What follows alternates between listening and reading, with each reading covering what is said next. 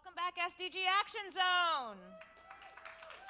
I'm so excited to introduce another UN Digest. These are the insider talks from senior representatives from around the UN system, and we're very excited for our next speaker. He's the Assistant Secretary General for the Development Coordination Office of the UN. Please welcome Robert Piper.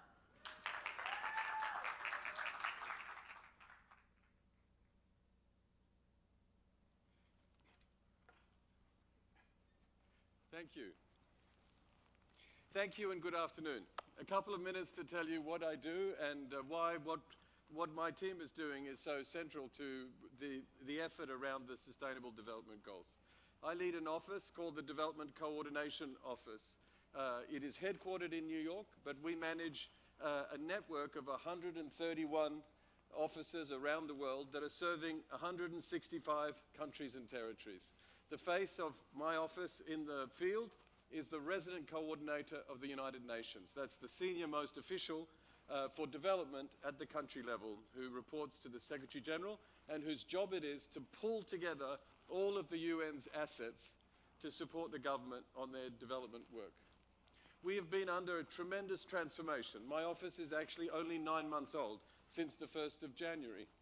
And it's new because the Sustainable Development Goals came along and demanded that the UN development system transformed itself to keep up with these new expectations. Because the SDGs are not like the MDGs, they're not like anything before. They are ambitious, they are intersectoral, they are qualitative, and the UN system had to keep up with the market.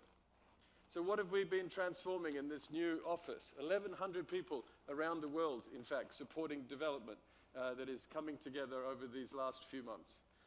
First, the SDGs demand really a whole new leadership model. We need the UN system in the field to be out the front advocating for the qualitative differences between the SDGs and the MDGs, advocating for making sure that no one is left behind, that the data is there, that the evidence is there, that all parts of society are pulled together to make this, to reach 2030. So we have transformed our leadership model for the UN system at the country level. Our resident coordinators, our leaders in the field are now, since the 1st of January, full-time dedicated to leading the development coordination function, equipped with a team to help them really make a difference. So a big transformation in our leadership model at the field level.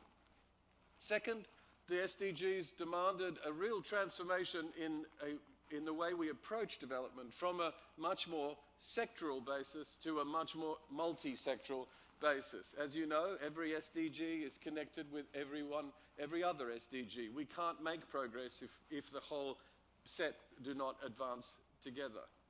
Our job at the Development Coordination Office is precisely to make sure that all of the different 40+ UN agencies that work on development, the UNESCOs, the World Health Organization, the UNDPs, bring all of their expertise to bear for the SDGs. And they bring it together in a coherent way because the SDGs demand a coherent response. So a big part of our job is to transform the tools that we use as the UN system at the country level.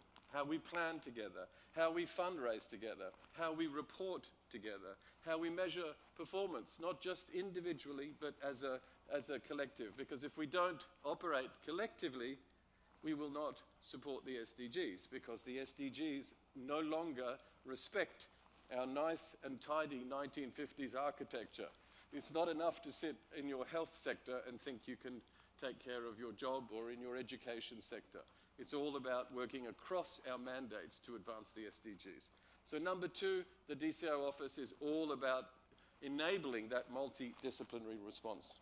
Number three, the SDGs demand a much more ambitious approach to analytics, to understanding the underlying drivers of disadvantage, of vulnerability, of looking ahead and saying, well, that's today's picture. What will tomorrow bring, and to what extent might that threaten the gains of yesterday, or potentially the gains of tomorrow that need to be realized to lift people out of poverty, or to address inequality, or to address the climate. So a third piece of our work is a real transformation in the way the UN development system approaches its analytical task. We have a thing called a common country analysis that's done in every country, and it now becomes really the center of the UN Development System's efforts in identifying the development landscape in the country in which we work. And again, we cover 165 countries and territories, so that's an incredible repository of insight into the quality of development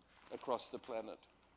Number 4, these reforms are all about financing, because the Sustainable Development Goals have pulled us out of our comfortable existence, worrying about how to fund our projects, and pulled us into a much, much larger task of making sure that we are part of a much bigger consortium that finances the SDGs, not our projects.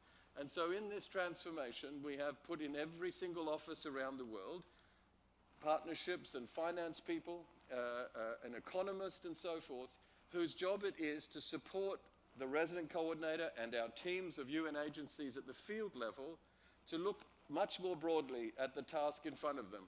Not so much about financing our projects, and much more about how to pull together consortia to support governments and others in achieving the Sustainable Development Goals by 2030. The usual suspects, of course, aid donors, who are very important, but we need to go, as you know, way beyond the usual suspects and pull in the private sector, pull in markets, and so forth. So, fourth key piece of these reforms is to respond to the demands of the SDGs to really find a new financing framework and think of how valuable the UN's convening power is. We're sitting here in the margins of the General Assembly. This is the most important global meeting place on the planet. And that convening power stretches, it's not just in New York, but it stretches all the way to those 165 countries and territories, and below to the sub-regions, to the prefectures, to the municipalities of Mexico, of Tanzania, of Thailand. That convening power that we carry to bring people together to achieve the SDGs. And finally, the work of the Development Coordination Office is increasingly about partnership, about enabling our teams on the ground to pull together a diversity of players, so society, government, donors, friends from outside, the private sector, to try and bring together a major progress on the Sustainable Development Goals. We only have 11 years to go. We know the resources dwarf what are available in our traditional funding sources, but more fundamentally, we know that the ideas that are required, the creativity, the entrepreneurship that will be needed to achieve these Sustainable Development Goals do not live only in the UN system, that's for sure. They don't live only in governments. They really are out there with young people, with businesses, with startups, with think tanks, with SDG innovation labs. So finally, fundamentally, these reforms and the work of my team is about making sure that at the country level, our resident coordinators and our wider UN family are reaching out well beyond the usual suspects so that this is truly a team effort. That's what I do. That's the role of the Development Coordination Office. We backstop an incredible network of professionals, 1,100 coordinators led by the UN resident coordinator, the senior most UN official for development at the country level, leading a team of UN agencies, most of whom are familiar to you, and whose future depends on us coming together effectively so that we meet the SDG challenge. I hope that was useful. Thank you for your time.